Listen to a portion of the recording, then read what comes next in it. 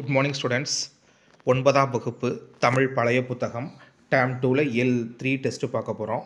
மொத்தம் பார்த்திங்கன்னா இதில் 5 பாடம் கவர் ஆகும். முதல் பாடம் உமர் கய்யாம் பாடல்கள். கவிமணி தேசிய விநாயகம் பிள்ளையோட ஒரு பாடல் கொடுத்துருப்பாங்க. அடுத்து மணிமேகலை, சீத்தலை சாத்தனாருடைய பாடல்கள் இருக்கும். அடுத்து உணவே மருந்து. அதுக்கப்புறம் 4வது பாடம் நோய் தீர்க்கும் மூலிகைகள். அடுத்து 5வது பாடம் யாப்பு மற்றும் அணி இலக்கண பகுதி.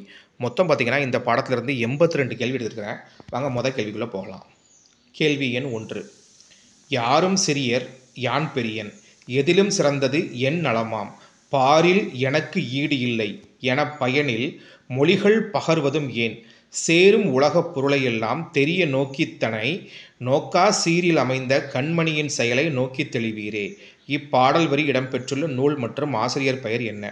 பாரதியார் பாடல்கள் பாரதியார், உமர் கய்யாம் பாடல்கள் கவிமணி தேசிய விநாயகனார், குறிஞ்சி திட்டு பாரதிதாசன், குழந்தை இலக்கியம் அள வள்ளியப்பா.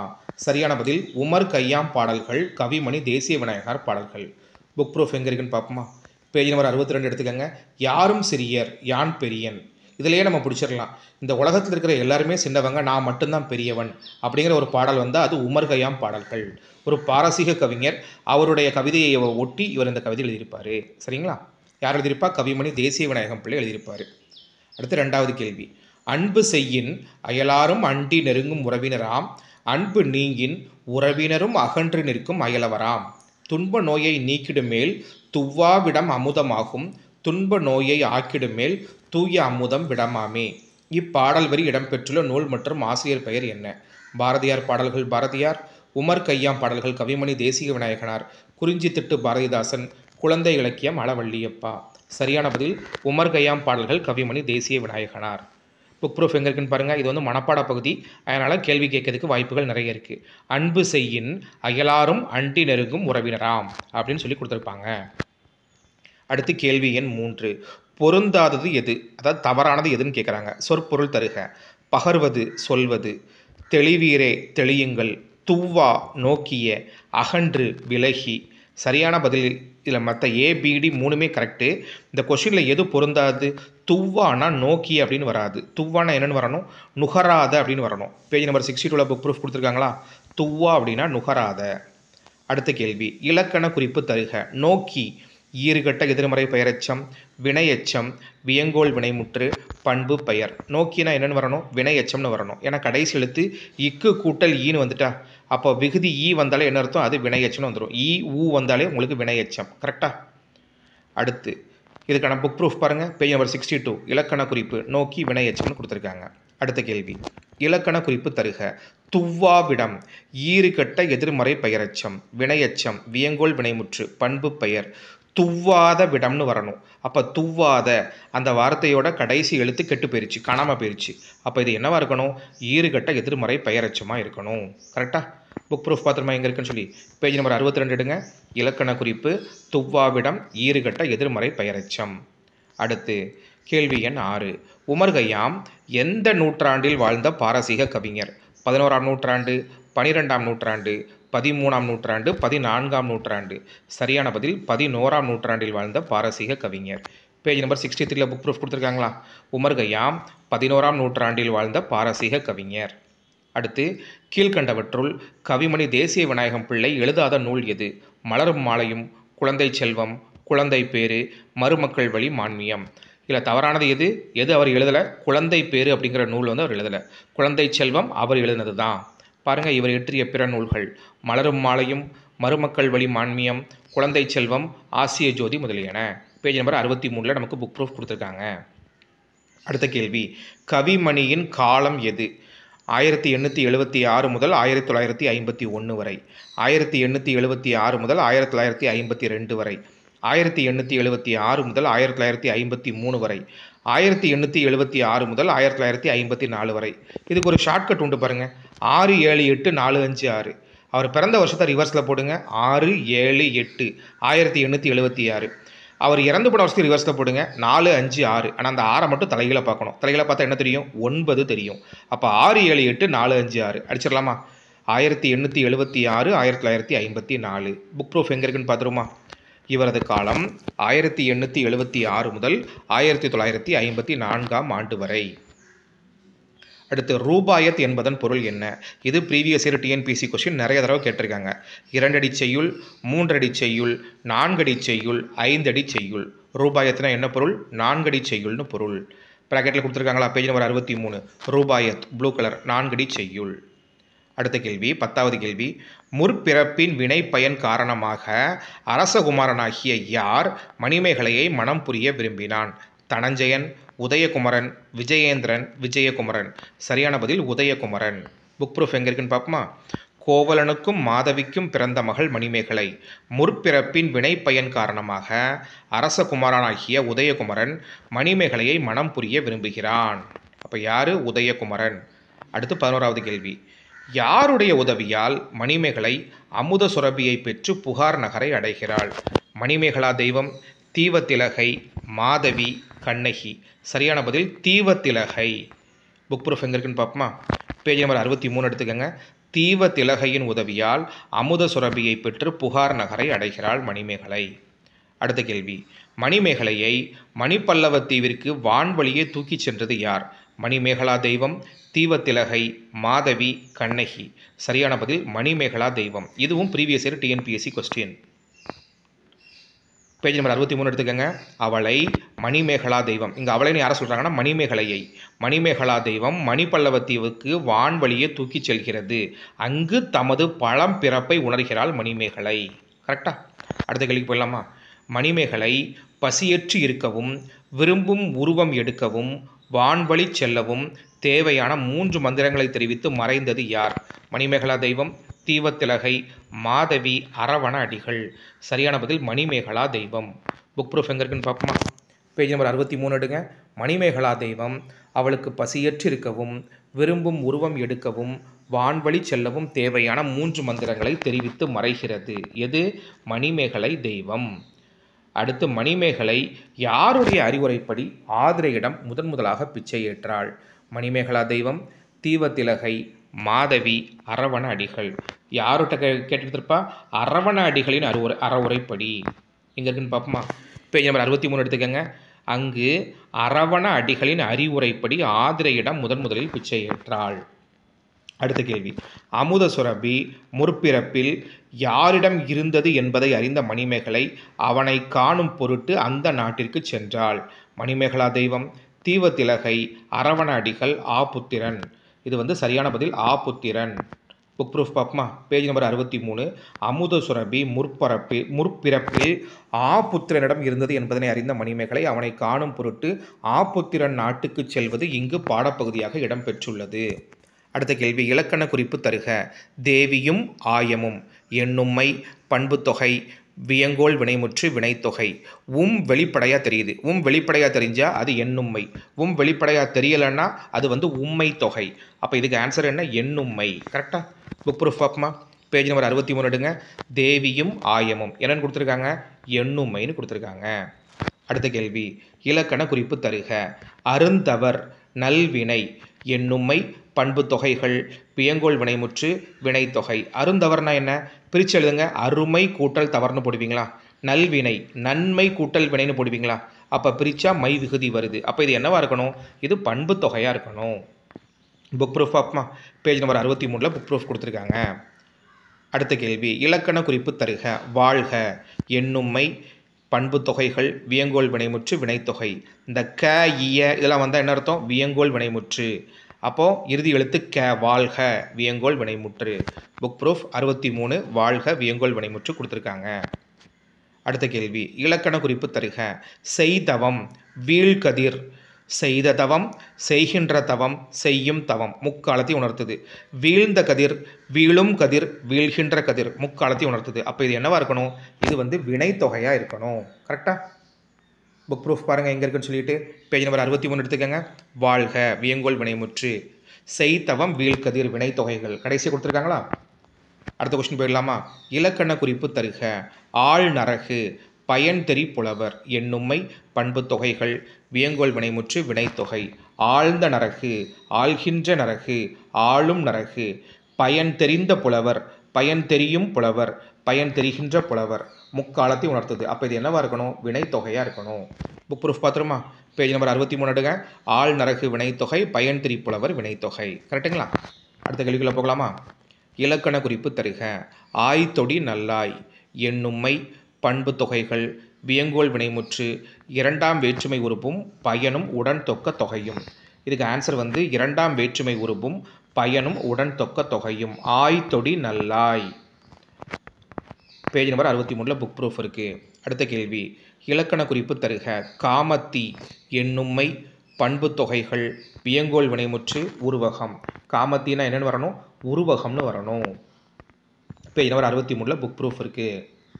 அடுத்த கேள்வி, இலக்கண குறிப்பு தருக. கடுஞ்சொல். கடுஞ்சொல்னா என்ன? கடுமை கூட்டல் சொல், கடுமையான சொல், ஒரு பண்பை உணர்த்தது, இல்லைனா மை விகுதி வந்துட்டு, அப்போ இது பண்பு தொகை. பேஜ் நம்பர் 72 புக் ப்ரூஃப் இருக்கு. அடுத்த கேள்வி, இலக்கண குறிப்பு தருக. பல்லுயிர், பெரும்பேறு, நல்வினை, தீவினை, பேரின்பம். பல்லுயிர் பன்மை கூட்டல் உயிர், பெரும்பேறு பெருமை கூட்டல் பேறு, நல்வினை நன்மை கூட்டல் வினை, தீவினை, பேரின்பம் எல்லாமே எனது பண்புகள். அப்போ இது என்னவா இருக்கணும்? இது ஃபுல்லாகவே பண்பு தொகையாக மட்டும்தான் இருக்கணும். பேஜ் நம்பர் 72 எடுத்துக்கோங்க. அவ்வளவும் பண்பு தொகைகள்னு கொடுத்துருக்காங்க. அடுத்து இலக்கண குறிப்பு தருக.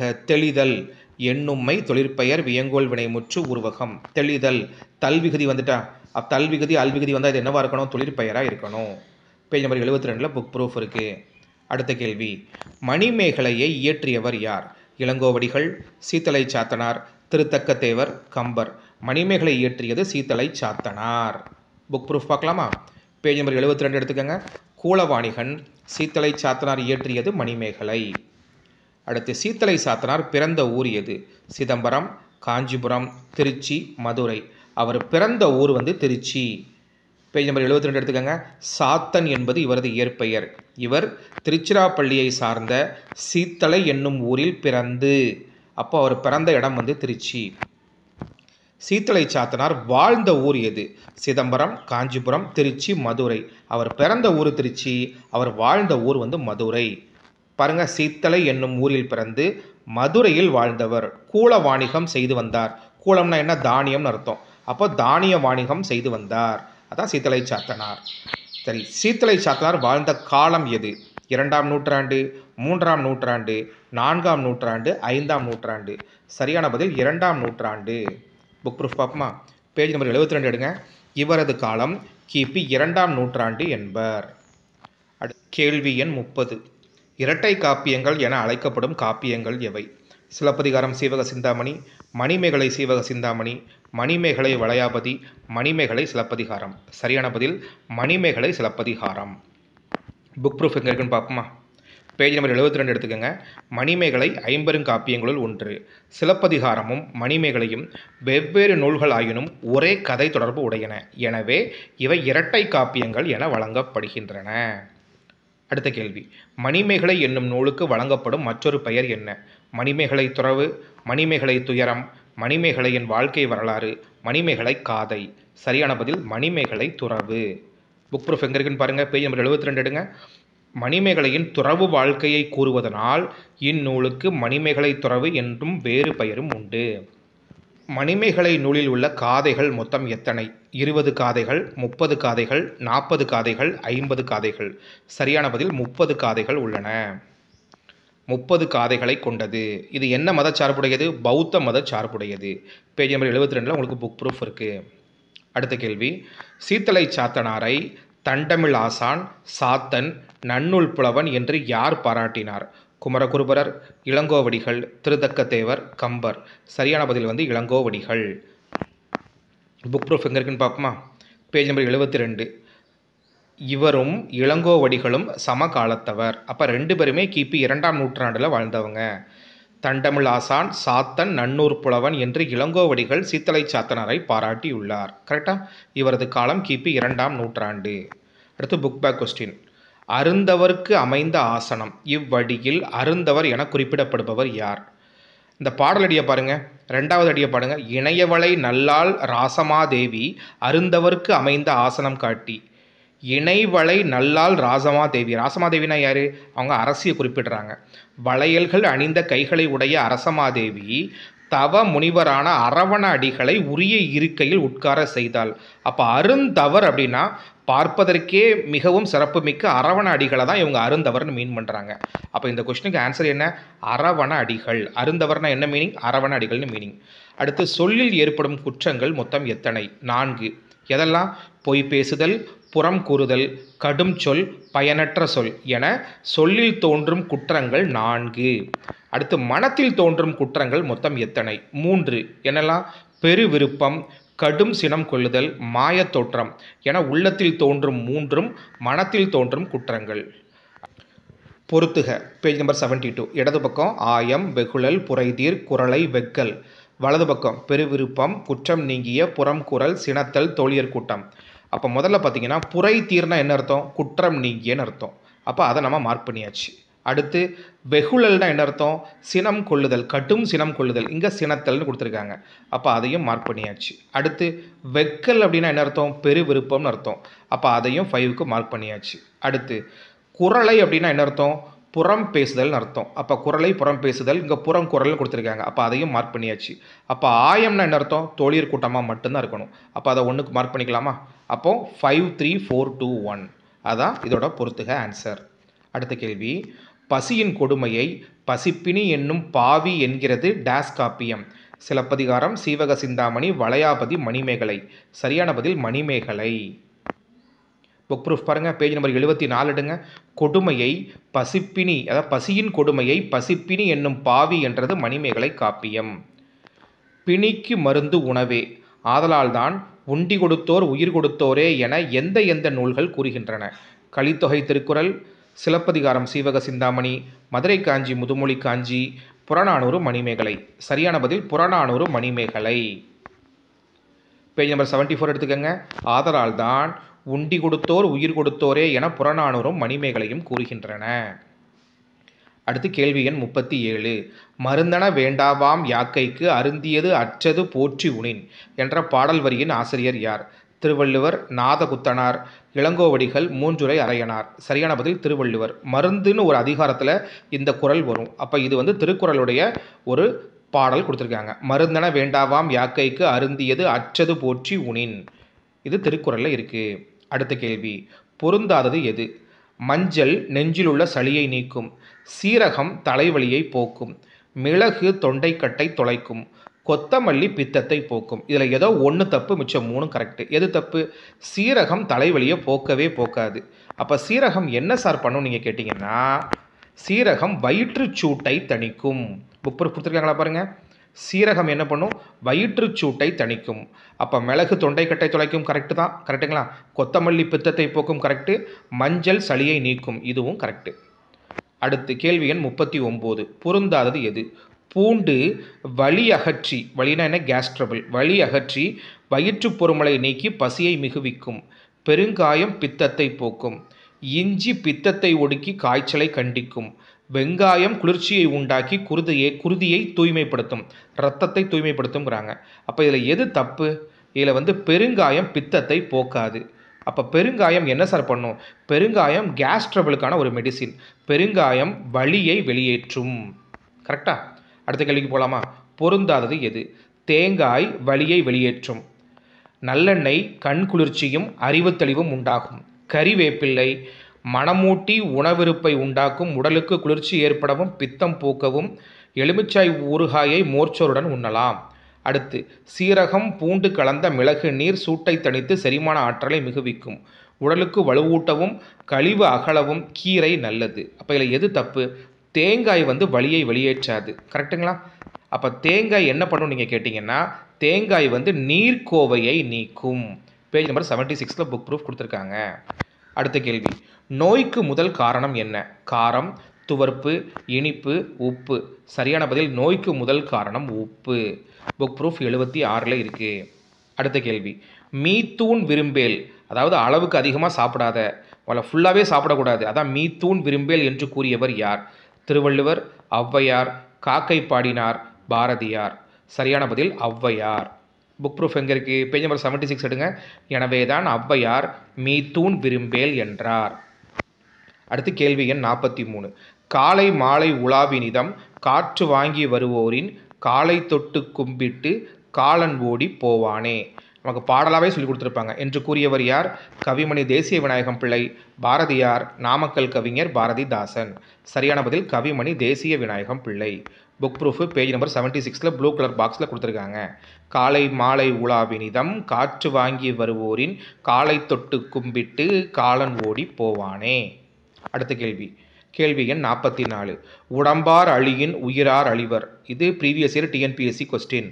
திடம்பட மெய்ஞானம் சேரவும் மாட்டார். உடம்பை வளர்க்கும் உபாயம் அறிந்தே உடம்பை வளர்த்தேன் உயிர் வளர்த்தேனே. மேலே உள்ளதும் டிஎன்பிஎஸ்சி, உடம்பை வளர்த்தேன் உயிர் வளர்த்தேன், இதுவுமே டிஎன்பிஎஸ்சி கொஸ்டின். திருமூலர். நாமக்கல் கவிஞர் பாரதியார். பாரதிதாசன். சரியான பதில் திருமூலர். புக் ப்ரூஃப் எங்கே இருக்குன்னு பார்ப்போமா? பேஜ் நம்பர் 77 எடுத்துக்கோங்க. பாக்ஸ் அழகாக கொடுத்துருப்பாங்க திருமூலருடைய பாடலடிகள். அறுசுவையின் பயன்கள். இனிப்பு என்ன பயனை தருகிறது? வளம், ஆற்றல், மென்மை, உணர்வு. இனிப்போட பயன் என்ன? இனிப்போட பயன் வளம். புக் ப்ரூஃப் 77 கொடுத்துருக்காங்களா? இனிப்புனா வளம். அடுத்து அறுசுவையின் பயன்கள். துவர்ப்பின் பயன் யாது? வளம், ஆற்றல், மென்மை, உணர்வு. துவர்ப்பு என்ன பண்ணும்? ஆற்றல் தரும். பேஜ் நம்பர் 77 துவர்ப்புனா ஆற்றல்னு கொடுத்துருப்பாங்க. அடுத்து கார்ப்பு சுவையின் பயன் என்ன? வளம், ஆற்றல், மென்மை, உணர்வு. கார்ப்புனா என்ன? உணர்வுன்னு அர்த்தம். பேஜ் நம்பர் 77 கார்ப்பு உணர்வு கொடுத்துருக்காங்க. அடுத்து கைப்பு சுவையின் பயன் என்ன? வளம், ஆற்றல், மென்மை, உணர்வு. கைப்புனா மென்மைன்னு கொடுத்துருக்காங்க. பேஜ் நம்பர் 77 புக் ப்ரூஃப் இருக்குது. அடுத்து உவர்ப்பின் பயன் என்ன? வளம், ஆற்றல், தெளிவு, உணர்வு. உவர்ப்பு என்ன பண்ணும்? தெளிவை கொடுக்கும். உவர்ப்பு தெளிவை கொடுக்கும். பேஜ் நம்பர் 77 புக் ப்ரூஃப் இருக்குது. அடுத்து புளிப்பு சுவையின் பயன் என்ன? வளம், ஆற்றல், இனிமை, உணர்வு. புளிப்பு சாப்பிட்டா இனிமை கிடைக்கும்னு சொல்கிறாங்க. புளிப்புனா இனிமை. அடுத்து புக் பேக் கொஸ்டின். கோடிட்ட இடத்தை நிரப்புக. அடிப்படை தேவைகளுள் முதன்மையானது என்ன? உணவு. பசிப்பிணிக்கு உணவே மருந்து. கரெக்டாக? முதல்ல என்னோட கடைசி பாருங்கள். இப்பிணிக்கு மருந்து உணவே. அப்போ பசிப்பிணிக்கு உணவே மருந்துன்னு வரணும். நோய்க்கு முதல் காரணம் என்ன? உப்பு. மீத்தூன் விரும்பேல் என கூறியவர் யார்? ஔவையார். அடுத்த கேள்விக்கு போகலாமா? கீழே உள்ள கூற்று எந்த மூலிகை செடியை குறிக்கிறது? 1. இச்செடியின் இலைகளை நீரிலிட்டு கொதிக்க வைத்து ஆவி பிடித்தால் மார்புச்சளி, நீர்க்கோவை, தலைவலி நீங்கும். இதன் இலைகளை எலுமிச்சம்பழச்சாற்றுடன் அரைத்து போட படை நீங்கும். விதைகளை பொடி செய்து 1 அல்லது 2 கிராம் அளவு உண்டால் உடற்சூடு, நீரெரிச்சல் ஆகியன அடங்கும். எது இது? துளசி, கீழாநெல்லி, அகத்திக்கீரை, வேப்பிலை. சரியான பதில் துளசி. புக் ப்ரூஃப் எங்கே இருக்குன்னு பாருங்கள். பேஜ் நம்பர் 79 எடுத்துக்கோங்க. இது துளசி தான். வீடு, தோட்டம், நந்தவனங்களில் எளிதில் காண கிடைக்கும். துளசி செடியின் இலைகளை நீரிலிட்டு கொதிக்க வைத்து ஆவி பிடித்தால் மார்புச்சளி, நீர்க்கோவை, தலைவலி நீங்கும். கரெக்டாக? அடுத்த கேள்விக்கு போகலாமா? மஞ்சள் காமாலைக்கு எளிய மருந்தாக இன்றும் பயன்பட்டு வருகின்ற மூலிகை செடி எது? துளசி, கீழாநெல்லி, அகத்திக்கீரை, வேப்பிலை. ரொம்ப ஈஸியான கொஸ்டின். இன்றைக்கும் பாவனாசம் பக்கத்தில் இந்த மருந்து கொடுத்துக்கிட்டு தான் இருக்காங்க. கீழாநெல்லி. பேஜ் நம்பர் 79 எடுத்துக்கோங்க. கீழாய் நெல்லி. இதனை கீழாநெல்லி, கீழ்வாய் நெல்லி எனவும் குறிப்பிடுவர். மஞ்சள் காமாலைக்கு எளிய மருந்தாக இன்றும் பயன்பட்டு வருகிறது. அடுத்த கேள்வி. எந்த செடியின் இலைகளை கற்கண்டுடன் சேர்த்து அரைத்து 3 கிராம் அளவு காலை மாலை இருவேளை 4 நாள் தொடர்ந்து உட்கொள்ள சிறுநீர் தொடர்பான நோய்கள் நீங்கும்? துளசி, கீழாநெல்லி, அகத்திக்கீரை, வேப்பிலை. சரியான பதில் கீழாநெல்லி. மஞ்சள் காமாலைக்கு அது மருந்து, சிறுநீர் தொடர்பான நோய்க்கும் அதுதான் மருந்து. கீழாநெல்லி இலைகளை கற்கண்டுடன் சேர்த்து அரைத்து 3 கிராம் அளவு காலை மாலை இருவேளை 4 நாள் தொடர்ந்து உட்கொள்ள சிறுநீர் தொடர்பான நோய்கள் நீங்கும். அடுத்த கேள்வி. கீழே உள்ள கூற்று எந்த மூலிகை செடியை குறிக்கிறது? இது ஒரு செடி இல்லை, இது ஒரு வகை கொடி. தோட்டங்களிலும் வேலி ஓரங்களிலும் இயல்பாக வளரும். இக்கொடியிலும் இலைகளிலும் கொக்கி போன்ற சிறு முட்கள் உண்டு. துளசி, தூதுவளை, அகத்திக்கீரை, வேப்பிலை. சரியான பதில் தூதுவளை. அந்த கொக்கி போன்ற முட்களை வச்சு காணர் பண்ணிடுங்க. இது தூதுவளைன்னு சொல்லிட்டு. சரிங்களா? பேஜ் நம்பர் 79 எடுங்க. இது செடி இல்லை, ஒரு வகை கொடி. தூதுவளை என்பது இதன் பெயர். தோட்டங்களிலும் வேலி ஓரங்களிலும் இயல்பாக வளரும் இக்கொடியிலும் இலைகளிலும் கொக்கி போன்ற சிறு முட்கள் உண்டு. கரெக்டா? அடுத்த கேள்வி. கீழே உள்ள கூற்று எந்த மூலிகை செடியை குறிக்கிறது? அடுத்து கேள்வி எண் 56. சிங்கவல்லி என்றும் அழைக்கப்படுவது எது? இது பார்த்தீங்கன்னா 2022 குரூப் 4 கேட்ட கொஸ்டின். சிங்கவல்லி என அழைக்கப்படும் மூலிகை துளசி, தூதுவளை, அகத்திக்கீரை, வேப்பிலை. சரியான பதில் வந்து தூதுவளை. புக் ப்ரூஃப் பாருங்கள். பேஜ் நம்பர் 79 எடுத்துக்கோங்க. இது தூதுளை, சிங்கவள்ளி எனவும் வேறு பெயர்களால் அழைக்கப்படும். எது தூதுவளை? அப்போ தூதுவளைக்கு இன்னொரு பேர் என்ன? சிங்கவள்ளி. அடுத்த கேள்வி, கீழே உள்ள கூற்று எந்த மூலிகை செடியை குறிக்கிறது? இதனை ஞானப்பச்சிலை என வள்ளலார் போற்றுவார். இந்த இலை குரல் வளத்தை மேம்படுத்தும், வாழ்நாளை நீட்டிக்கும். அந்த இலை எது? ஞானப்பச்சிலை. துளசி, தூதுவளை, அகத்திக்கீரை, வேப்பிலை. சரியான பதில் தூதுவளை. இதுவும் previous year TNPSC question. Vallalar ஞானப்பச்சிலை என்று எந்த செடியை குறிப்பிட்டார்னு சொல்லி கேட்டிருந்தாங்க. சரிங்களா? பேஜ் நம்பர் 79 எடுத்துக்கோங்க. ஞானப்பச்சிலை என வள்ளலார் போற்றும் இவ்விலை குரல் வளத்தை மேம்படுத்தும். கீழே வந்து 2வது என்ன பாருங்கள், ரெட் கலரில் கொடுத்துருக்காங்களா? வாழ்நாளை நீட்டிக்கும். அடுத்த கேள்வி, கீழே உள்ள கூற்று எந்த மூலிகை செடியை குறிக்கிறது?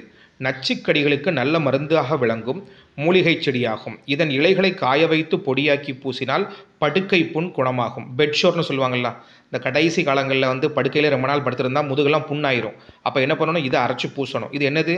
துளசி, குப்பை மேனி, அகத்திக்கீரை, வேப்பிலை. சரியான பதில் குப்பை மேனி. பேஜ் நம்பர் 79 எடுத்துக்கோங்க. அதில் உங்களுக்கு புக் ப்ரூஃப் கொடுத்துருக்காங்க. இதைத்தான் பாட்டி வைத்தியம் என்பார்கள் சொல்லி ஆரம்பிச்சிருப்பாங்க பாருங்கள். குப்பை மேனி நச்சுக்கடிகளுக்கு நல்ல மருந்தாக விளங்கும் மூலிகை செடியாகும். இதன் இலைகளை காய வைத்து பொடியாக்கி பூசினால் படுக்கை புண் குணமாகும். குழந்தைகளின் வயதுக்கேற்ற அளவில் உண்ண வேண்டும். அடுத்து பாருங்கள், கீழே உள்ள கூற்று எந்த மூலிகை செடியை குறிக்கிறது? குழந்தைகளின் வயதுக்கேற்ற அளவில் உண்ண கொடுத்தால் மலப்புழுக்கள் வெளியேறும். இந்த வயிறில் புழுக்கடிக்குன்னு குழந்தைங்க சொல்லுவாங்கள்ல, அதை வெளியேற்றினோம்னா இதுதான் மருந்து. வயிறு தூய்மையாகும், பசியை தூண்டும். இது எந்த செடி? துளசி, குப்பை மேனி, அகத்திக்கீரை, வேப்பிலை. சரியான பதில் குப்பை மேனி. குப்பை மேனியை சரியான அளவில் உண்ண கொடுக்கணும், அதான் முக்கியம். அளவுக்கு அதிகமாக கொடுத்துடக்கூடாது. அதனால தான் தெளிவாக கொடுத்துருக்காங்க, குழந்தைகளின் வயதுக்கேற்ற அளவில் உண்ண கொடுக்க வேண்டும். பேஜ் நம்பர் 80 எடுத்துக்கோங்க. குழந்தைகளின் வயதுக்கேற்ற அளவில் உண்ண கொடுத்தால் மலப்புழுக்கள் வெளியேறும், வயிறு தூய்மையாகும், பசியை தூண்டும். அடுத்த கேள்வி, கீழே உள்ள கூற்று எந்த மூலிகை செடியை குறிக்கிறது? இதன் இலைகளுடன் மஞ்சள், உப்பு சேர்த்து அரைத்து பூசினால் சொறி சிரங்கு நீங்கும். மேனி துளங்க டேஸ் என்பது பழமொழி. துளசி, குப்பை மேனி, அகத்திக்கீரை, வேப்பிலை. சரியான பதில் குப்பை மேனி. மேனி துளங்க குப்பை மேனிங்கிறது ஒரு ஃபேமஸான பழமொழி. பாருங்கள், ரெட் கலரில் கொடுத்துருக்காங்களா? மேனி துளங்க குப்பை மேனி என்பது பழமொழி. அடுத்து கேள்வி எண் 61. குமரி என்னும் பெயரால் அழைக்கப்படும் மூலிகை எது? கீழாநெல்லி, துளசி, கற்றாழை, தூதுவளை. குமரினா என்ன? கற்றாழையை தான் குமரின்னு சொல்லுவோம். கற்றாழைக்கு குமரி என்னும் வேறு பெயரும் உண்டு.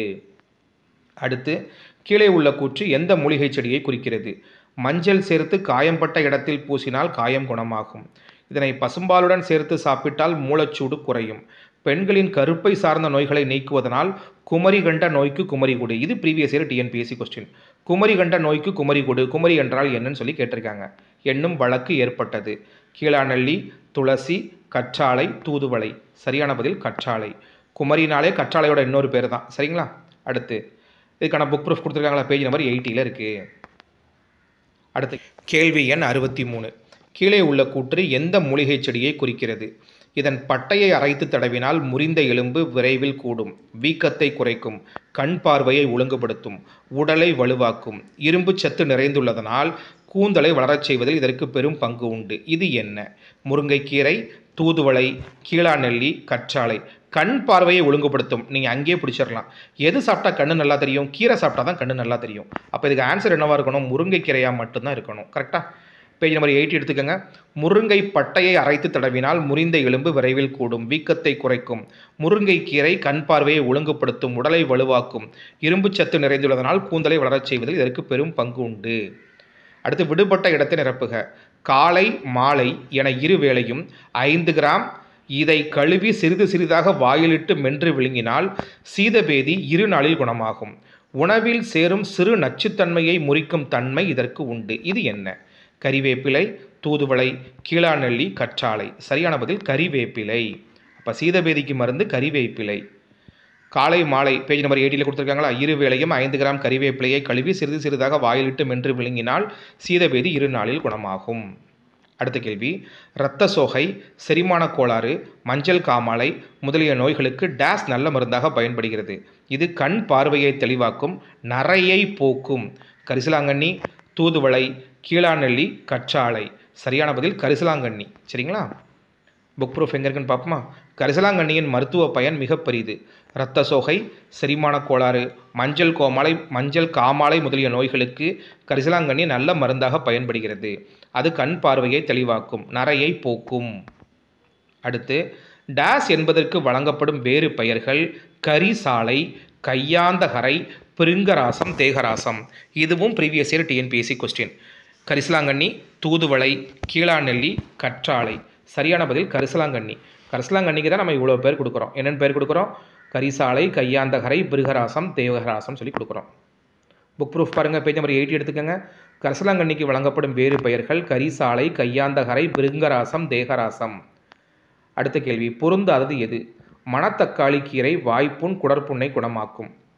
அடுத்து ஆப்ஷன் பி, முசுமுசுக்கை கொடியின் வேரை பசுவின் பாலில் ஊற வைத்து உலர்த்தி பொடியாக்கி பசும்பால், மிளகு பொடி, சர்க்கரையுடன் உண்டு வந்தால் இருமல் நீங்கும். அகத்திக்கீரை பல் சார்ந்த நோய்களை குணமாக்கும். வல்லாரை நினைவாற்றல் பெருக உதவும். அடுத்து ஆப்ஷன் டி, வேப்பங்குழுந்தை காலையில் உண்டு வந்தால் மார்புச்சளி நீங்கும். முருங்கைக்கீரையை அரைத்து தடவினால் அம்மையால் வந்த வெப்பு நோய் அகலும். இது தப்பு. முருங்கைக்கீரையை அரைச்சி தடவக்கூடாது, வேப்ப இலையை தான் அரைச்சி தடவணும். கரெக்டாக? அப்போ ஆப்ஷன் டி தான் தப்பு. எதை அரைச்சி தடவணும்?